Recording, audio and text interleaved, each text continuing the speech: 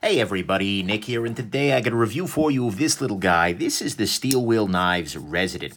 First off, though, I want to thank very much my buddy Josh over at the Journey Win Junk blog for sending this little guy along. It's actually on its way over to Advanced Knife Bro, who is another YouTuber who you should absolutely be checking out. Next thing, let's do a little size comparison real quick. This is actually not a very small knife. Here it is against the Ontario Rat number 1 and your Rat number 2. So you can see it's right up there with the Rat 1 here.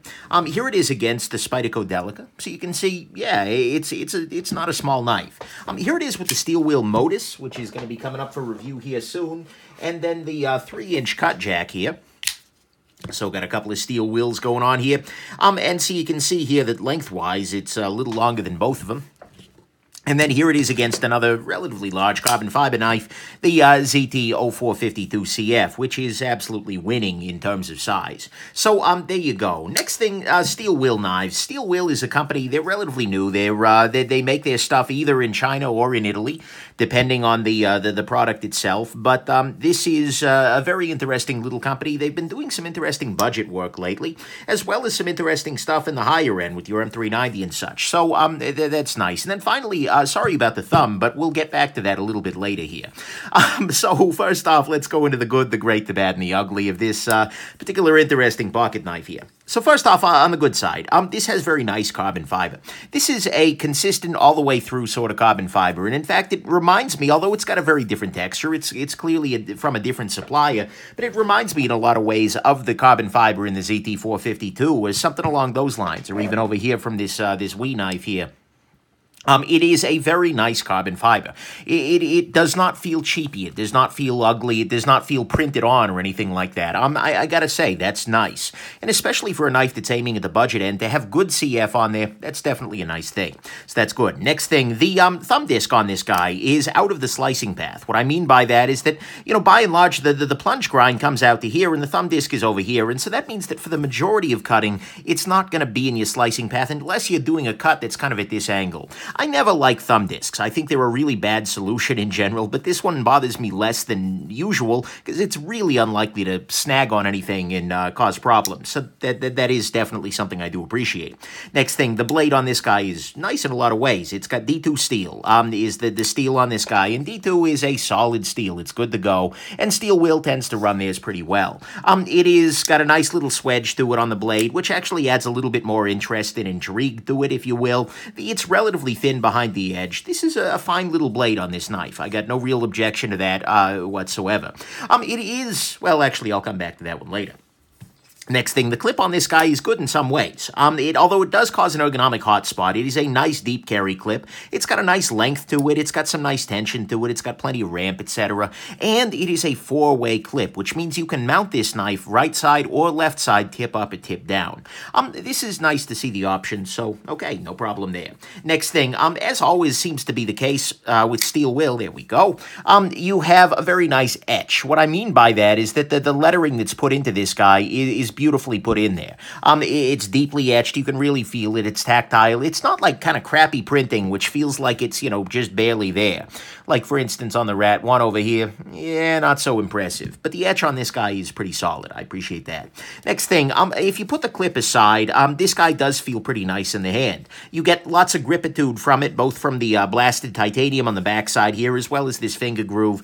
It's got nice lock bar access. Ergonomically speaking, again, with the clip being a notable exception, this is a pretty solid knife in the hand. So can't argue with that. The lock bar tension on it is very nice, with enough to keep the knife very safe. I mean, there's no concern with it, but also a little too, but not quite, enough to really fight you on anything. So I appreciate that very much. The blue standoffs on this guy are a very nice touch. If they're going to use standoffs, they might as well make them pretty, and they've done that here.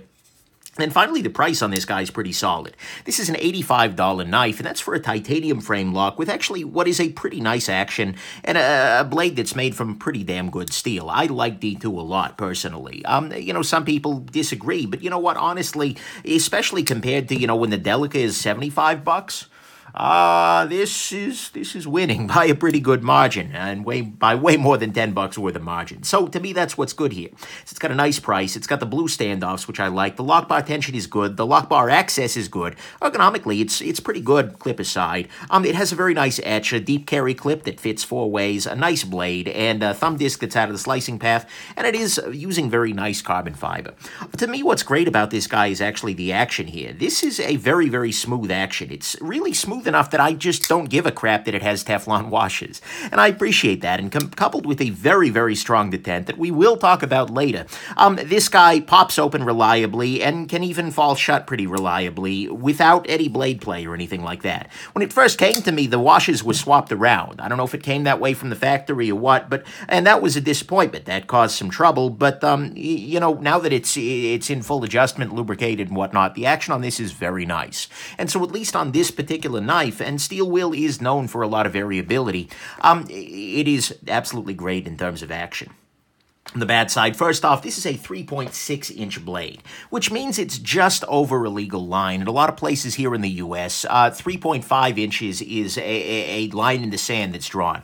And so it always bugs me a little bit when knife companies add an extra 0.1 inch or whatever to the blade length here, because all that's doing is making this a felony in more places. Is there really a big difference between 3.5 and 3.6 in any functional sense? No, not necessarily. But the fact is, this is just not under... I mean, if you measure it in different ways, you get anywhere from 3.5 to 3.6. I don't like that. I think that they should either go a little bit under, and convincingly so, or go big, go big. Go 3.75, go 4, something like that. But these just slightly bigger than 3.5-inch blades just do bug me. It's not a great deal. Next thing, the clip on this guy, I mentioned already, is a serious hot spot, and particularly with this split clip. And I totally get why they did it, such that these 2 screws are accessible, but that gives you 2 smaller hot spots rather than 1 bigger one. And so ultimately, that makes this knife a lot less comfortable in the hand than it could be otherwise, and I'm not a big fan of that.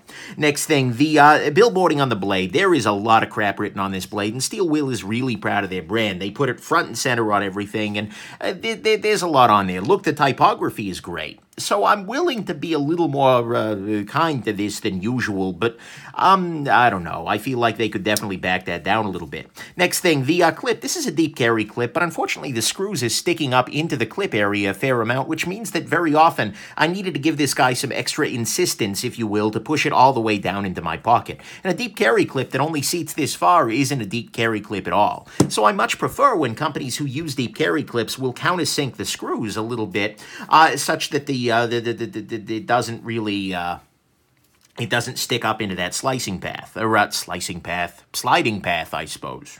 Yeah, it works, right? Next thing, the pivot on this guy, unfortunately, I found even with a little bit of blue thread locker to loosen naturally. I readjusted the pivot this morning, and it's already starting to loosen back up again. This probably just means something's not quite the spec in there, and that's not great. It's not terrible, but I'm back to a little bit of blade play when previously I wasn't, and that's just not great. And it's a sign of some questionable quality going on there. Next thing, this does not have a sharpening choil. It does, kind of. I mean, look, it's very close to being a sharpening choil, but the plunge grind comes out to about here, and the sharpening choil comes out to about here. And the fact that it starts so, well, basically, there's not any real dip here, I feel like that's an issue, and so you end up already with a little bit of recurve on a blade that could be very straight otherwise. This is sort of frustrating. It's like you get the worst of both worlds. A lack of choil, but also the aesthetics of one. Not a big fan of that. And then finally, on the bad side, bordering on ugly, is the detent on this guy. The detent on this guy is really, really, really strong. So that's not a bad thing necessarily. I mean, a strong detent can be nice. It makes it flip very reliably. Once you can get it to deploy, it will always deploy. But that is coupled with this very, very sharp serrated thumb disc. And that is what happened to my thumb. As a matter of fact, the very first take of this review, and I didn't think to keep it, I sat down and I started flipping this guy. The problem is I had just gotten out of the shower, and so my hands were all, wrinkly and whatnot. And so I'm sitting there, I'm trying to force this knife open, and to do so, you're trying to press your thumb against this little area here, and it just slit right through there, and so I'm freaking bleeding out the thumb as a result of this damn knife. This is probably not a common experience. A lot of people have significantly more callousing on their thumbs. A lot of people don't flip their knives directly after a shower. But the thing is, guys, come on. When your detent is so strong, coupled with a sharp thumb disc, that people are literally cutting themselves trying to open the knife, that's not freaking good. And so as a result, you get something that is nice at some level, a very reliable deployment, but it's too much of a good thing, and so they need to dial that tension back. That also brings me to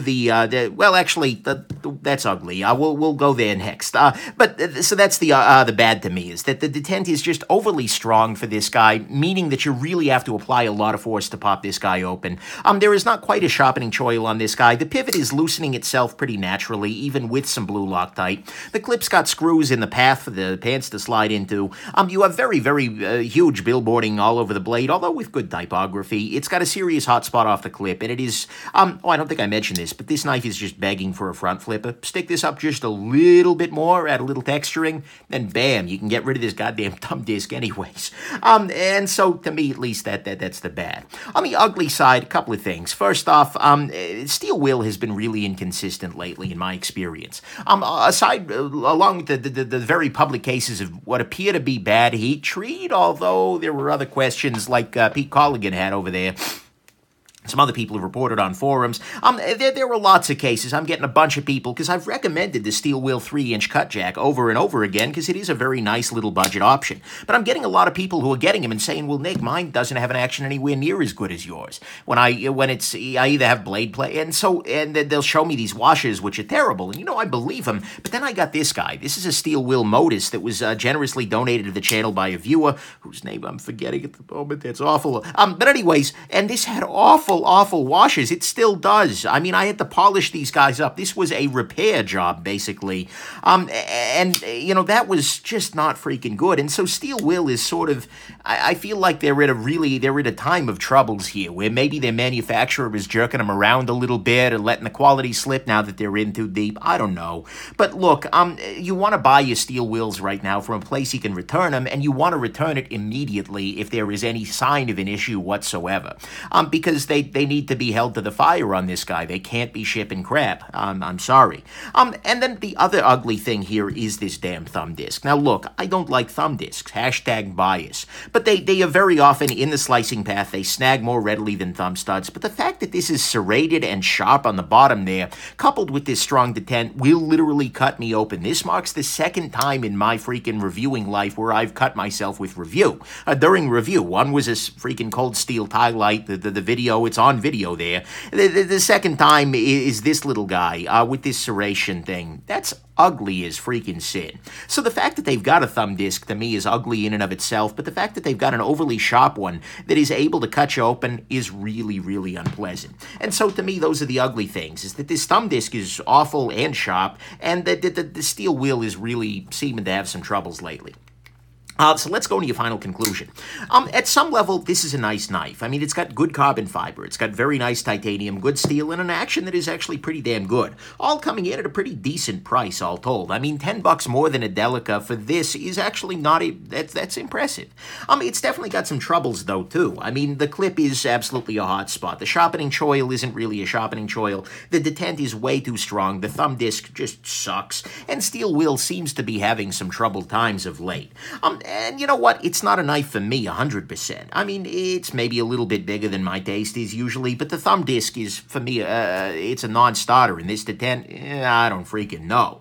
But on the whole, if I put aside my one issue in the fact that the knife tried to kill me in a very small way, this is still a relatively solid piece. I mean, it's not perfect, and they can absolutely do better, but I can see one of these with a better detent actually being a really compelling option. And so, it's not for everybody, absolutely, and they've definitely got some room to improve, particularly, this whole area right in here, guys, please, come on. And a front flipper, come on. But nonetheless, I think that for a lot of people, if they're able to get one with a good detent and everything else done well, this little resident could very easily reside in their pocket. So there you go. Hope this has been interesting and worth my terrible sacrifice, #drama, and that you have yourselves just an absolutely wonderful rest of your day. Bye now.